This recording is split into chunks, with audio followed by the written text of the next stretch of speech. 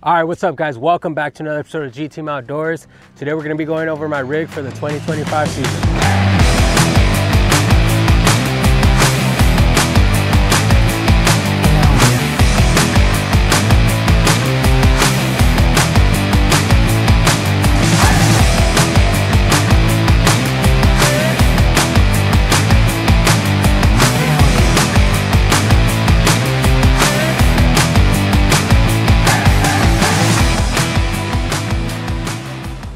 All right guys, so first and foremost, this is my 2024 Skeeter ZXR 21. Been on this boat for about a month already and I love it. Super stable and fast. Handles the big water of Pyramid and Castaic so far really well. So I'm really excited to run this boat this year. But for the actual components that we're running this year, we're gonna start off on the bow, running the new Minn Kota Quest. So far, I love this thing. Super accurate with live scope. I mean, you could turn this thing on a dime and it's extremely fast. I mean, super fast. Attached to the trolley motor, we are running the Humminbird Mega 360 along with the LVS 34 transducer by Garmin. As you guys may know, I love live scope and I'm always gonna have it on my boat if it's allowed. Put on the 360 this year just to help find isolated brush and rock piles, and then we'll just go check it with live scope. The elephant in the room, this guy right here, the MBT-22 Battleship. This thing is a monster.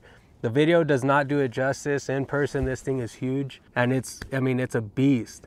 You're able to pick any little detail out on live scope now. I'm also running the Humminbird Helix 12 right here for the Mega 360 and mapping if I need it. But with these two combos right here, I should be able to see any isolated cover or rock piles with this guy and check it with this bad boy right here. Holding these things down and keeping the graphs on the boat, I'm running a Bass Boat Technologies mount on the bow and on the dash. I'll show you guys the dash a little bit later, but I needed something that could handle the rough waves and not lose this investment we have right here. This is a monster graph and it's heavy, and we needed something that wasn't gonna move. So this thing being as solid as it is, I'm super stoked and very excited to run it this year. So we're done with the electronics on the bow. Another thing that I love about this boat is the padded deck and how enormous this thing is. I literally could fit 10 rods on this side, 10 rods on that side, and still have enough room to move around. So that's gonna be a big player in this upcoming year. Let's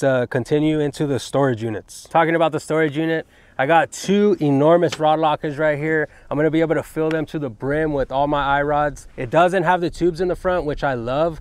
I think the rods are gonna be able to fit in there easier and I'm gonna be able to fit more rods in here. For the center, I'm most likely gonna put all my tackle in here. So it got a ton of room. Skeeter already put some segmented holders in here for 12 tackle boxes. There's nothing in here yet.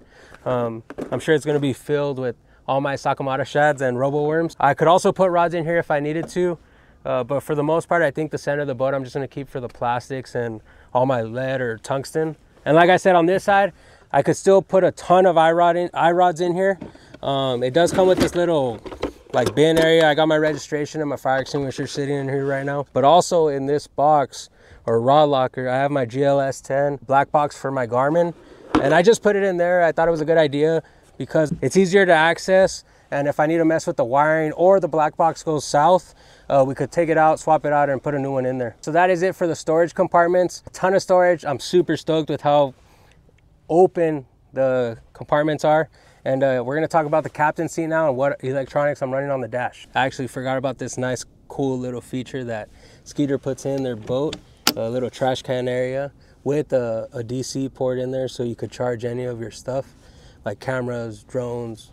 For me, it's gonna be GoPros, just to keep our resources clean and not throwing your braid back in the water. You can put it in here. Along with the Skeeter ruler. Hopefully we don't need this and we're catching all 19s, but if we do need to measure a 14-inch bass to make sure it's legal to bring into WAN, we got it right here. Now let's get into the captain's seat and talk about the electronics on the dash. So we'll start right here on the left-hand side. I'm running the Garmin 8612, mainly for the live scope because you have to mirror the MBT-22 off of this. But during practice, when I'm idling around, this is gonna be acting as my mapping unit. The maps that the 8612 has are great. And right here we are running the Humminbird Helix 12, just like the front, but this guy's gonna be here for the down scan and the side scan. I think the side scan that Humminbird has is second to none. And this bad boy is gonna be basically on side scan the whole time we're idling around mapping out the lake. I got both of these, just like the front, mounted on a Bass Boat Technologies dash mount. Super stable, like I said. I needed something that I could run through rough water and not have to worry about my graph. The last thing you want to do is have worries about your equipment, and this will help me just keep my focus on finding the fish and getting them to bite. Down here on the steering wheel, we do have the Pro Trim blinker switches for my trim and my jack plate. I do have an Atlas jack plate. We'll talk about that later. And that's just easier for handling rough water. You could just hit it with your fingertips, just like a blinker while driving your car. Along with, to help with safety and maneuverability in rough water, is the hot foot. So now instead of having only one hand on the steering wheel at one time, we got the hot foot. Could have 2 points of contact on the steering wheel and just control the gas by just pressing down on the gas, basically pedal to the metal. That's basically it for the cockpit captain's chair. So let's continue on back to the rear of the boat and show you guys what we got powered this thing. All right guys, really quick, Skeeter has an enormous ice chest right here. We're gonna be able to carry a ton of waters, gatos, lunch, and ice for those hot summer days when we gotta be icing our live well. So just wanna let you guys know that. This thing's huge. All right guys, so that's basically what we have on the dash. Let's continue on the tour and show you what else we have on the boat. Now we're at the live wells. Pretty basic. I do like how it's not a giant opening. It's got this little opening to put fish in there just so during rough water it doesn't fly out, or when you're calling they don't jump out of the live well, because I've had that happen to me before. In the live well there is an oxygenator to help just oxygenate the water, keep it moving, keep those fish healthy so you don't weigh in any dead fish. And right here behind the passenger chair and behind the captain's chair, we do have a bunch of storage. Right here, this is where I'll just keep my extra rain gear, and then my co-angler will be able to put basically whatever he wants in that one. So now at the heart of the boat, minus where the motor is, I mean that I guess could be the heart of the boat, but what makes the boat go and powers it all day are my Dakota lithium batteries. I've been with Dakota for I don't even know, like 4 or 5 years now, and I mean their batteries have never let me down, knock on wood. I love their batteries. They'll keep me powered all day. So for my electronics, just solely my electronics, I have a 12 volt 320 amp hour connected to basically everything accessory wise. And then running my actual motor, I have a 12 volt 135 amp hour, which I will never kill that battery. The alternator on this Yamaha is a great alternator and it's huge. It'll charge basically the whole boat. I ran, I mean, basically like 12 hours and my batteries were maybe at like 75%. So love that. Powering the Quest on the bow, I have two 36 volt 60 amp hour Dakota lithiums right here. The reason I went with two, you could do one, but just in case one of them goes out, I'll still have a second battery to be able to fish the rest of the day. I have 1000% trust in these batteries, but just in case, I'll have a backup battery. They are ran together right now, so I'm never gonna kill this setup. But yeah, no, I trust Dakota Lithium fully with powering the boat.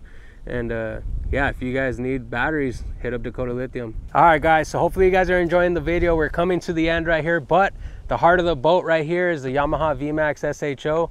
250 horsepower. I mean, this thing is a beast. It sounds amazing, and Yamaha, I heard, is the most reliable engine out there, so we went with Yamaha this year. Also, next to the engine, we're running the Minn Kota Raptors. These are the 8-footers, and yeah, so bed fishing, shallow water fishing, these things are going to come into play for sure.